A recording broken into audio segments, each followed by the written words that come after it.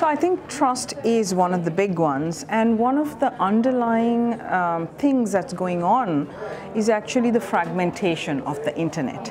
That is generally nation states wanting to exert control over the internet, and we have generally thought of the internet as this quite an open network where you can access content anywhere. What you access from one country is the same as what you can access from another country. But obviously China has shown us that that's not the case. You can put a firewall, you can have very China-specific content that people in China can't access. You can have Russia-specific content, and that is that fragmentation of the internet.